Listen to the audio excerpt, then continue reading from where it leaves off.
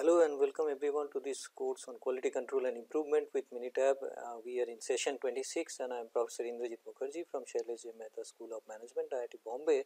So in last session we are discussing about multiple regression and how to select the variables. You see there are confusions which arises when we have multiple x which is regressed with a y, single y. So we are not sure which variable should be considered, which is not to be considered. So some examples we have taken last time. So let us try to see whether we can resolve that problem and dilemmas that we are facing. So this was one of the problem that we are dealing with at the time point, that electrical power consumption is monitored over here, and this may be related to variable x1, x2, x3 and x4, and the details are given on the left side of your screen in this PowerPoint. And we want to see which is the best model that explains y with respect to given x set of x like that. So what we have done is that we have gone to Minitab, and then what we have seen is that these are the variables, this from C5 to C9. C5 is the y and C6 to C9 is the 4 variables. So what we have done is that stat, we have gone to regression and we have gone to regression, and then we have used fit regression models, and then what we have done is that we have selected y and the set of x conditions, that is x1, x2, x3 and x4. And in models what we have done is that all the variables we have considered include constant term, and options we have not given any transformation over here. And in this case first we have not given any let us say stepwise regression over here, and we may see graphs over here, normal probability plot, residual plots and order plots like that. So this is possible, and validation, tenfold cross validation that we have discussed last time also we can put over here. And then storage, I want to store that the standardized residual, let us say, and click OK. So let us try to see what are the results that we are getting. So Minitab gives you automatically a regression equation over here, but what is surprising over here, you see that although x1 is the only variable which is significant over here, that means less than 0.05, and others are not significant terms over here. So only x1 is showing significance, others are not showing significance over here.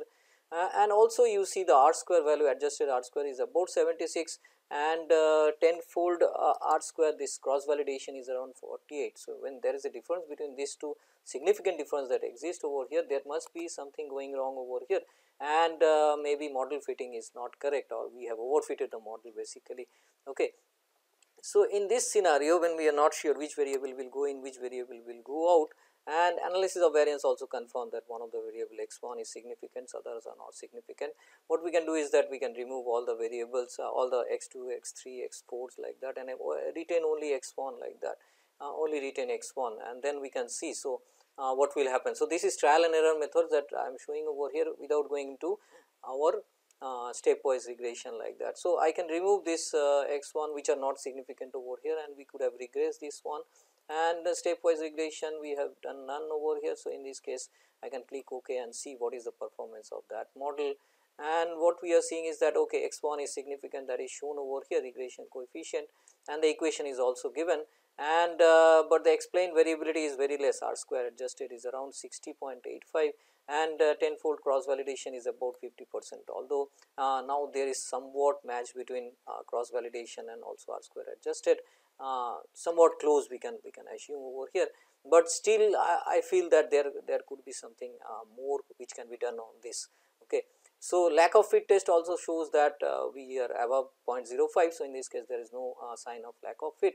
So then and to avoid all this confusion, what we can do is that directly we can use that stepwise regression over here. So what you have to do is that fit regression model, and go to, instead of this variable you select all the variables, that is x1, x2, x3 and x4 over here, and in stepwise options what you do is that write stepwise over here, and there will be a alpha to enter, alpha to remove, this two you can keep. So this methodology works, this stepwise regression works like adding variables and removing variables like that simultaneously. It will work in adding and removing variables, which is significant, which is not significant like that. So that way it works, and the theories can be seen in any books on stepwise regression.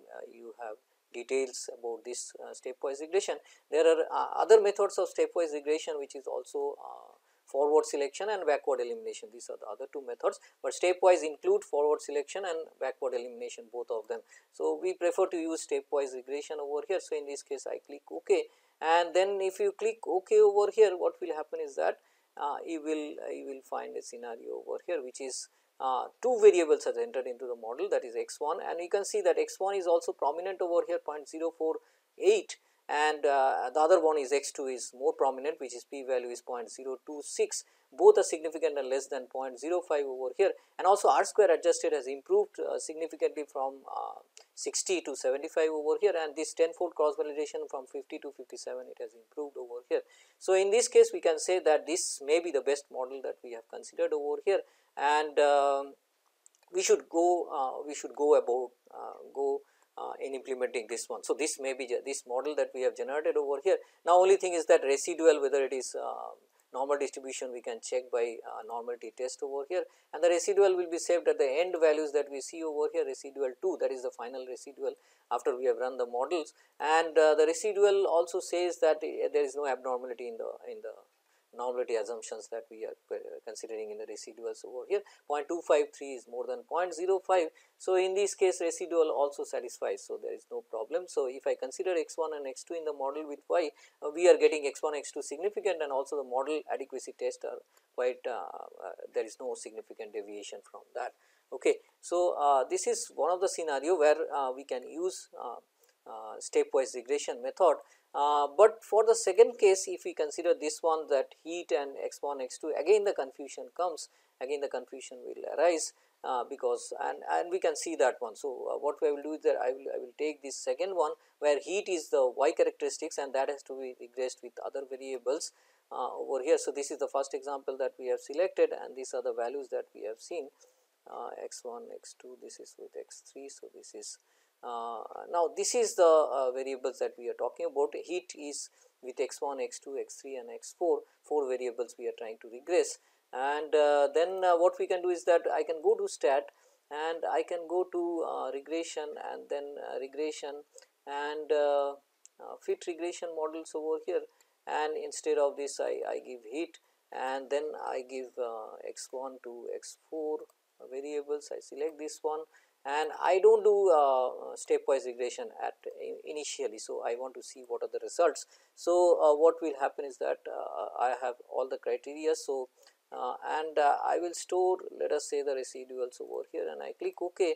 I want to see what model says. So, over here what you see is that x1, x2 p values, if you observe p values, none of the p values is significant, but R square adjusted is highly, I am getting a very good model fit over here, 97 over here, and the tenfold cross validation is also very good over here. So, something wrong is happening because none of the variable is significant, but I am able to predict very high predictability over here, what we are seeing like that. So, these equations means we can immediately we can say that let us adopt this one, but we will not do that because there is another issue coming over here which is known as variation inflation factor, that is a variation inflation factor over here. So, variation inflation factor indicates that whether there is a situation of multicollinearity in the data set. So, what is multicollinearity? We will try to explain. Multicollinearity in a sense it says that whenever the x are interrelated with each other, let us say x1 with x2 or x2 with x3, and the correlation is very high, that will influence the model, and the model will not be correct, and it will give you a biased judgment, and the sign that you will get, coefficient sign that you will get may interchange. That means what it should be positive, it is reflecting negative like that. So, that can happen over here. So, multicollinearity means there is a high significant relationship between the x variables over here, and this will be reflected by a index that is known as variation inflation factor, and this is what I mean to say over multicollinearity over here. So, you see the numbers of x1 is given over here for a particular, and x2 is also simultaneously recorded. So, x1 is 1, x2 is 2, and when this is 2, this is 4 like this is 3, this is 6 like this. So, x2 has a functional relationship with x1 over here. So, that means there is a high amount of correlation between the data set that I am having in x1 and the data set that I am having in x2. So, I can calculate the variation inflation factor between this data set. So, variation inflation factor for x1 I can calculate similarly, for x2 I can calculate like that, only two variables over here. So, then I calculate a RI index, that is the coefficient of determination over here. So, RI index can be calculated where x1 let us say is regressed with function of x2 like this, and then the R values are indicated. So, that is with 1 and 2 like that. So, this values will be indicated and that will be reported over here. We can put that value and I can get the variation inflation factor. So, variation inflation factor for the first variable x1 will be same as variation inflation factor for, because there is only two variables over here, say this one and this one like that. So, x1 and x2 if I am considering two variables over here. So, this variation inflation factor what you see will lead to models. We will not get the best models out of this when multicollinearity exists, and then the beta coefficient estimation goes wrong, and in this case and the prediction will also go wrong. So, if I consider that, if I ignore this multicollinearity, what can happen is that my prediction model will show something different and actual scenario may be something else like that. So, in this case I need to rectify this multicollinearity. There are different ways of rectifying the multicollinearity problem. So, one of the approach that takes care of this may be this what we are using as what we are using. There are two methods over here. So, one of the method, that is stepwise regression, we have adopted like that, and that may eliminate this multicollinearity problem that we are having. So, and another method is known as best subset regression, based on which we can select variables which will go in and which will go out like that. So, first is best subset that we can talk about is stepwise regression like that. So, what we will do is that we will go to regression. So, when we have fitted this model, that this variation inflation factor that you see over here, what if I copy this one as image and we can paste it in Excel, and let us try to see enlarge the image and try to see what is the results over here. So, variation inflation factor for each of these variables is indicative over here in the VIF what we are seeing, and we can just go to a simple and we can paste this one, and what we see over here is basically 38.5 x1 is having a variation inflation factor of 38.5, this is 254, this is 46. There is high amount of correlation that exists between the x variables over here. Which one is highly correlated, which one we can see by the correlation matrix plot, and we will be able to know which is related with which one. So, whenever this relationship, strong relationship exists, this variation inflation factor will be more than 5, or 10 like that. So, generally a statistician follows some rule or thumb rules like that. If it is more than 5, we will take action, and we want to eliminate multicollinearity problem in the regression equation, so that my prediction model becomes more accurate like that. So, anything more than 5 is we may consider as significant, and we can take actions over there by using different methods and addressing the regression equations like that, developing the best regression equation like that. So, here problem is that it is more than 10 or criteria 5, whatever you can select like that, and generally recommended is 10, but some statistician also suggest anything more than 5 is also a concern for me. So, we should try to remove that multicollinearity problem and then develop the regression equation like that. Okay. So, this is a problem, variation inflation factor, and in this case the options that we are having is that we will go for stepwise regression. So, what we will do, regression, fit regression model over here. So, this is x1 to x4. So, in this case I will use stepwise regression, and let us try to see how it works in this case, and then I will go for let me see, storage of this residual is already there, and I will click and graph. What we can do is that we can see residual versus fit normal probability plot after doing stepwise regression, validation, tenfold cross validation we are doing over here, and I click OK. What we observe is that only x1 and x2 is retained over here. So, you see the equation after doing stepwise regression, what is coming out on this model, and we are getting a regression equation like this, and heat is equals to 52.58 into 1.46. This is a coefficient, plus coefficient what we have for x1 and x2, and the results also indicate that now variation inflation factor, if you look at this column, what happened is that, copy as picture, and if we have taken this as the final equation, then the variation inflation factor is near to 1. What you can see, if I hence this one. So, this is near to 1. When it is near to 1, that means it is quite perfect and no multicollinearity problem does not exist now, and x 1 and x 2 are independent over here. We can assume independency between the variables over here. So, we have replaced this is x 3 and x 4 basically.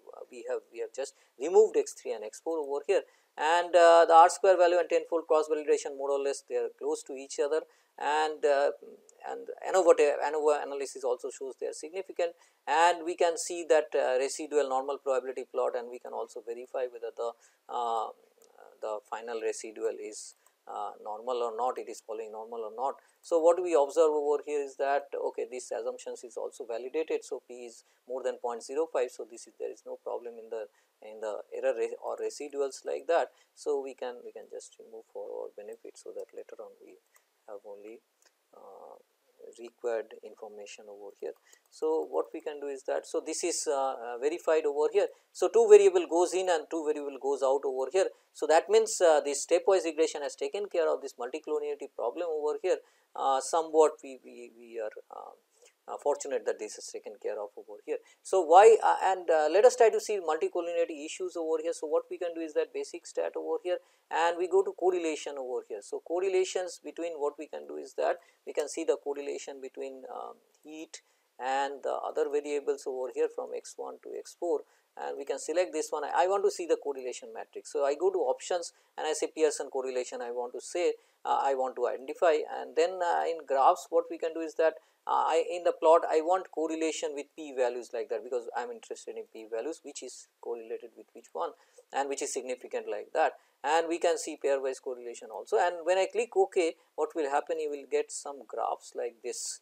So, this graph will indicate what is the correlation between y variable and x 1 x 2 and interrelationship between x 1 and x 2, how is the correlation. So, if I see the first column over here, what you see, heat is showing a p value of 0.01 with x 4 variable. So, heat is highly correlated with x 4, it is highly correlated with x 3, not so much, it is more than 0.05. So, we can say that this may not be significant so much, but x 2 I see p value is less than 0.05, x 1, x 2 and x 4 there is highly high amount of correlation that is existing. Now, x 1, if you see, x 1 is highly, if I see within the variables. So, x 1 how it is related with x 4, it does not have any correlation x 4, but with x 3 it is having a high level of correlation over here. So, x 1 is related with x 3, x 1 and x 3 are highly correlated over here. So, in this case this is the observation. Then similarly, x 2, you see perfect relationship exists between x 2 and x 4. So, x 2 and x 4 are more or less perfect, and the R coefficient is negative coefficient is 0.973. So, negative correlation exists between this variable x 1, x 2 and x 4. So, that means these two variables are highly correlated. Similarly, x 1 and x 3 is highly correlated. So, whenever high correlation exists and I want to do regression, in that case what is required is that one of the variable has to go, out of this x 1 and x 3.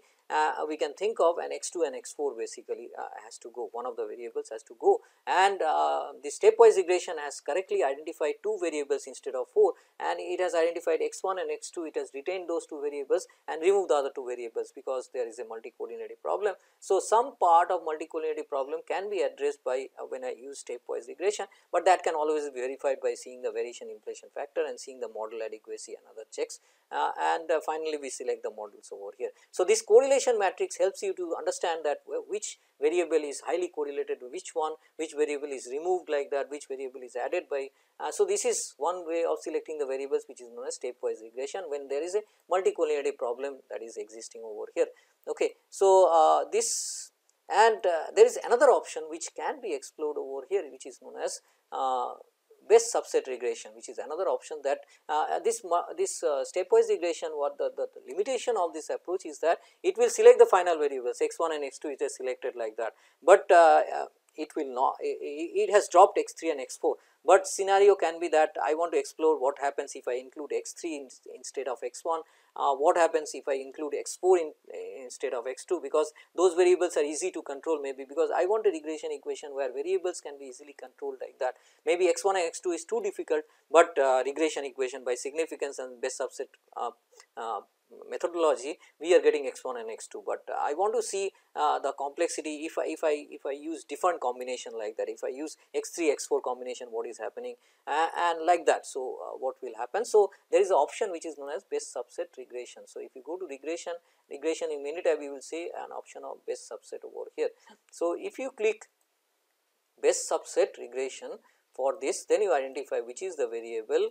So, I gave heat as the response over here, and then x1 to x4, these are the variables I want to include in the model, which is free predictor over here. So, if you want some predictor to be always there in the model, so predictor in all models, so in that case you can just write x1 to be there. So, I am not identifying that one. So, I said every variable is free. So, show me all combinations and best combinations like that. So, I click OK over here.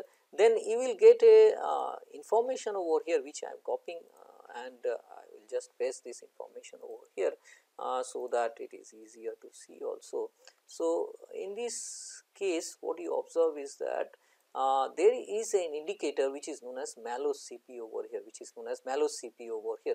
So, this malloc CP is generally used to select the best model and combination. So, with one variable combination, so over here what you see is that there are x1, x2, x3, x4 variables over here, and there are with one variable that was selected, the best model with one variable that is given over here. So, first 2 is giving you the best model. So, if I include x4, that is giving me a high value of r square adjusted over here, and high value of r square also over here, and this is the best model with one variable that is selected, and that is the summary of that is given over here. Similarly, with second best models, that is with r square value 66.6, and I am getting a variable that should be retained only x2. So, if you model with x4, what is happening? Well, model with x2, what is happening? Best 2 models are given. So, with single variable we have 4, so 4 models can be developed like that, So, if you have k number of variables, 2 to the power k is the total combinations of the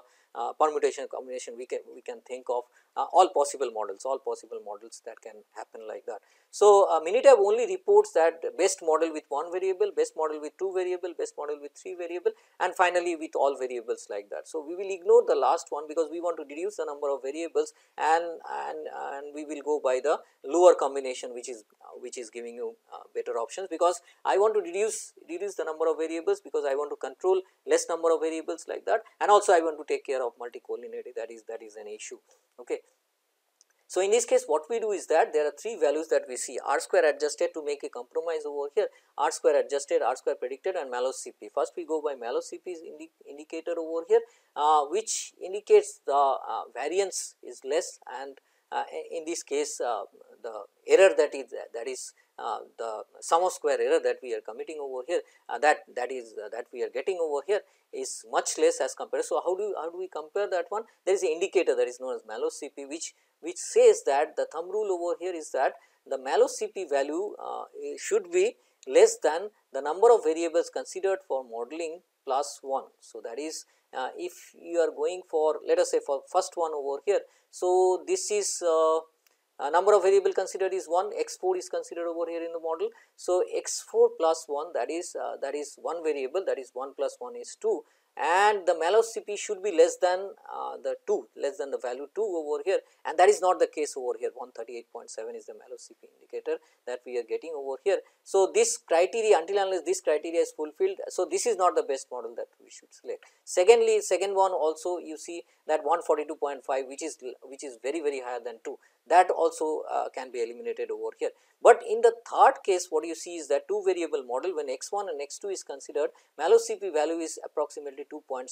So, in this case this calculation of malloc CP, any books will give you what is the calculation values of malloc CP considering sum of square errors over here. So, the formulation is given. So, I am not mentioning the formulation over here, that you can see in any standard textbook. So, what I am recommending is that this value you see 2 number of variables, so total number of 2.7 is less than 3. So, this can be a possible combination, and also stepwise regression has also shown that this is the combination x1 and x2 is the best combination, and that is the best model that stepwise regression has identified like that. Here also the suggestion is malloc CP is less than and very close to the number of variables plus 1. So, this value should be very close to number of variables plus 1. So, 2.7 is close to 3. So, that means this is one of the competitor models over here. Okay. And this is 5.5, it is more than, so this also goes, and this 3 is also less than 4 over here. So, this can be one of the possibilities, and this is another one possibilities over here. Now, you have to check that whether this model is with 2 variables is good, with 3 variables what is happening, with other 3 variables what is happening, like that. Because of correlation that exists between these two, you will find that variation in inflation factor will be high whenever I consider x1 and x3 together, or x2 and x4 together, like that. There will be problems like that. So, over here the closest model, that means based on Mallow-CP criteria, also we are seeing that x1 and x2 is the best one. Mallow-CP is 2.7, R square predicted is 96, that is quite good enough, R square adjusted is 97.4. And this seems to be the closest one, and we should select this one. So, based on Mallow-CP criteria and based on our stepwise regression, we are converging to the same models which can be suggested over here, which is the best model over here. So, x1 x2 variables regressed with y, that is the best model over here. So, if we have considered any other combination of that, so maybe we will not get the best models, or maybe the assumptions will be violated, assumptions of normality and other assumptions that is there, that can be violated, heteroscedasticity. So, all these things. So, whenever I have selected the best models, there is always a requirement for checking the model adequacies. So, all the error terms and the assumptions of the errors are to be verified like that. So, in this case what we see, and we see that x1 and x2 is the best selection over here. Okay, we can check what is happening if I select x1, x2 and x4 over here, but x2 is highly related with x4. So, if we have selected that one, variation inflation factor, that problem will come. So, if I assume this one, so in this case regression, if I assume x1, x2 and x4. So, in this case if I remove this one, x1, x2 and x4, and x2 and x4 we have seen highly correlated, and I remove stepwise regression over here, and then I do the calculation over here. What is being observed, you see that the variation inflation factor that you observe over here is very high, variation inflation factor is very high over here. If I paste this one over here, and you will find that variation inflation factor is 18.78, 18.78, x2 and x4, there is high correlation that exists between x2 and x4. That was prominent in correlation coefficient also. So, this whenever it is high, this type of regression equation cannot be used, that is the overall suggestion that we have. Okay. So, and in this case what happens is that y, so let us take this example to finish off with this y equals to, and we will continue with another examples and another situation in multiple regression when the error assumption fails. In that case what we can do like that, and then we go into the design of experiment part of that. So, why I am explaining this, because when we develop design of experiments regression equation, we should be concerned about the variable interrelation between the variables, and how to select the best models out of many variables like that, how to eliminate variables like that. Okay, if this is a scenario y and x1 and x4, so we can eliminate this one, and we go by this regression analysis, regression over here, fit regression models. So, in this case what happens is that I selected y variables over here, and then I select x1 to x4 and select this one, sorry, this has to be coming over here, continuous predictor x1 to x4, and I select this one, and stepwise regression, what we have done is that we use stepwise regression over here and use this one. So, suggested model is x1 and x2, these are the variables, and variation inflation factor is less. So, this can be the best model. Only thing is that R square adjusted is around 75.61, and this is 57. So, there is some gap that we are observing over here, 75 and 57 over here. So, whether we can improve this tenfold cross validation over here. So, again what we can do is that we can see this regression by best subset values, and best subset regression we can do with y and x1 to x4, and try to see what are the model recommendation like that. So, in this case what you see is that x1 and x2, which is best subset, is giving me a value of 3.4. So, this is about 3 over here, this is about, so this is more than 3 basically. So, number of variables plus 1, and this is more than 3 over here. So, and this is 3.8, which is very close, you see 1, 2, 3, 4. So, x1, x2 and x3 variables if I consider, and that is coming out to be very close. So, Mallow-CP, based on Mallow-CP index, what we are seeing is that if I consider x1 and x2 and x3 variables over here, that is giving me a Mallow-CP which is approximately 3.8, which is very close to 4, and in that case 3 variables can be considered. So, if I go over to 3 variables over here, fit 3 variables. So, let us reduce this, let us incorporate x1, x2 and x3. The stepwise says x1 and x2 only. So, we will remove stepwise over here and try to see what the model gives. So, if you click OK over here, what happens is that it gives a 3 variable models over here. So, over here what you see is that only x1 is coming prominent and others 2 are not coming prominent because the p value is more than 0.05 over here. Although the variation inflation factor is not significant over here, but R square predicted R square adjusted value is somewhat improved, and the tenfold cross validation is also somewhat improved over here, 62.98. Okay. But the residuals that I have saved over here, so this is the residual plot that you see. So, when I have used three variable models over here, what happens is that if I go to basic stat normality test, what will happen is that, so if I go to the last variables and try to test this one, what happens is that you see that there is a violation in the error distribution over here. So, whenever I have added this one, so if I have restricted this to 2 variable models like that, so I go to basic regression analysis, fit regression model, instead of x3 I go to x1 and x2 only, which is suggested by stepwise regression, and I save the residual over here, and I go the I do the normality test over here with the residual 3 which is saved over here, and I do this, and what I see is that the residuals are perfectly following normal distributions like that, 0.253 like that. So, we will always go by suggestions, that is what statistician has suggested. So, we go by stepwise regression. We do not add unnecessary variables which are not non-significant terms,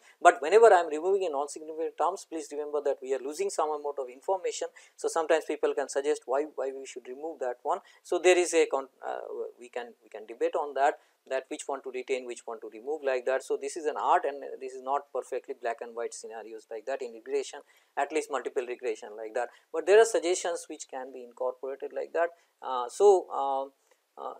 Based on which we can select the variables. So, one I have shown is that best subset regression is one of the options when we have different combinations of the variables, and we can select one or two of them and then try to figure out which model is basically good, or we use stepwise regression and forget about everything of combinations like that. So, whichever is the best will be revealed, and that model we will recommend like that. Okay. But you should be careful about the model adequacy checks and all these things. Okay. Even if you have done stepwise regression also, finally you have to make a check of model adequacy over there.